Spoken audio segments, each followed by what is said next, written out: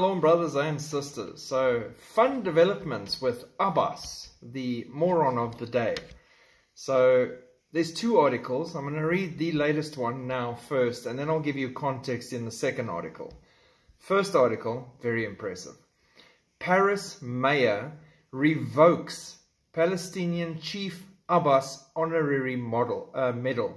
Right? Paris Mayor Anne Hidalgo revoked the medal of the city of Paris from Palestinian Authority head Mahmoud Abbas following his recent anti-Semitic comments and Holocaust denial. The PA chief was first granted the prestigious medal in 2015. So it was a big win for him, and now it's been taken away. In his recent remarks, Abbas insulted Jewish Holocaust victims by claiming that European Ashkenazi Jews are not Semites and therefore have no historical link to the land of Israel. Not only do they destroy everything they find archaeologically that links Israel and the Jews, but they actually now go as far as to say the Jews aren't Jews. In addition, Abbas resorted to classic anti-Semitism by denying that Jew hatred was the main fuel behind the Holocaust. Instead, the PA claims that the Jews were murdered due to their disproportionate role as moneylenders in Europe. This is straight up Nazi propaganda that he's been proliferating, and he's even put into books that he's written, and it's coming to light more and more. The Paris mayor blasted him and his anti-Semitic statement in an open letter. "I condemn your comments in the strongest possible terms. No cause can justify revisionism and negationism. As you know, the Holocaust is part of the history of Paris," she stated. "In our city during World War II, tens of thousands of children, women, and men of the Jewish faith were rounded up, deported, and exterminated in death camps." Hidalgo affirmed that the PA chief's remarks are contrary to our universal values and the historical truth of the Holocaust, so you can no longer claim the highest distinction of Paris. Brilliant. Well done, lady. Not that the world's going to stay like that for long, but at least there's some hope. Right, so what did he do that upset everyone so badly that world leaders are actually forced to say something about this? Again, the man who says Israel doesn't want peace and Israel's not willing to talk, but he hates them at such a deep level. This is his contribution. "Jews aren't Semites," says Abbas, among other remarks. Palestinian Authority President Mahmoud Abbas repeated numerous anti-Semitic theories that he has stated in recent years during an event of the Fatah organization on August 24.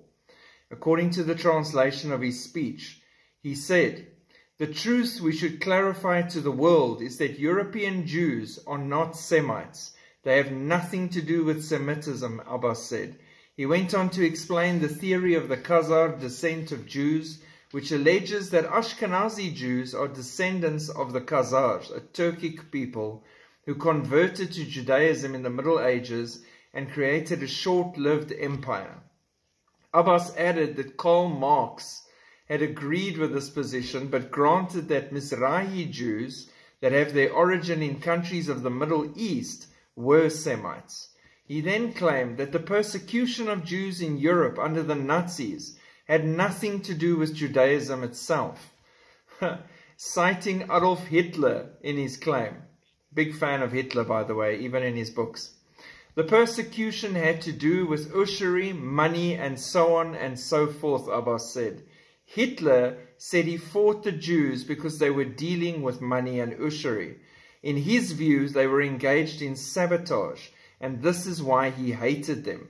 We just want to make this point clear. This was not about Semitism and anti-Semitism. Abbas continued by sharing his opinion about the 1917 Balfour Declaration issued by the British government, which led to the support for a national home for the Jewish people. Who invented the Jewish state? It was Britain and America, not just Britain, Abbas said. I am saying this as we know who we should accuse of being our enemy, who has harmed us and taken our homeland away, who gave it to the Israelis or the Jews. Israel's ambassador to the UN, Gilad Erdan, posted a message on social media calling for international condemnation of Abbas's comments. "This is the true face of Palestinian leadership," Erdogan wrote on X.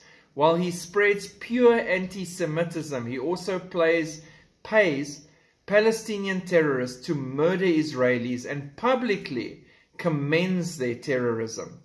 Shamefully, in 2 weeks, President Abbas, a man who publicly blames the Jews for the Holocaust, the ultimate form of Holocaust denial, will take the stage at the UN General Assembly. What a disgrace. Where is the outcry? Where is the condemnation from the UN? Germany's ambassador Stefan Siebert joined Erdogan in condemning Abbas's statement, which he called an insult to the memory of millions of murdered men, women and children, adding that Palestinians deserve to hear the historical truths from their leader, not distortions. And yet the UN will do nothing.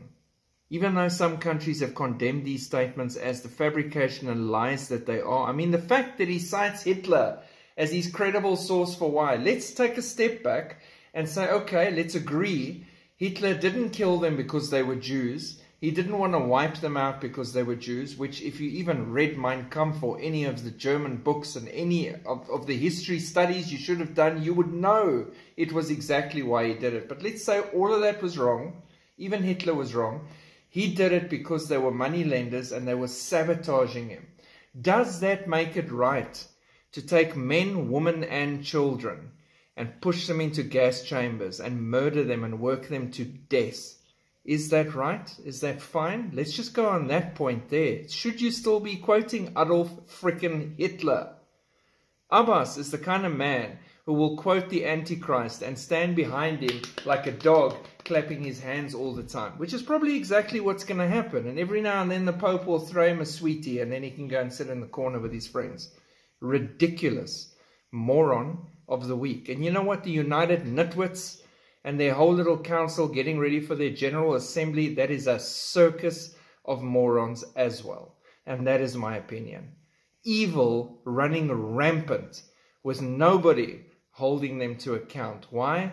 Because they are pushing that evil agenda. So yeah, let me calm down before I go off the rails on this one.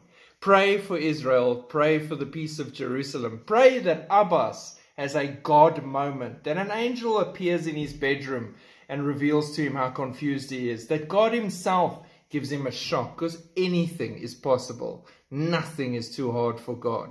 But all these people that are out to destroy God's people are in for a surprise, a big surprise. We've read the book. We know how the story ends. And no matter what Lucifer and his people do, it does not end well for them.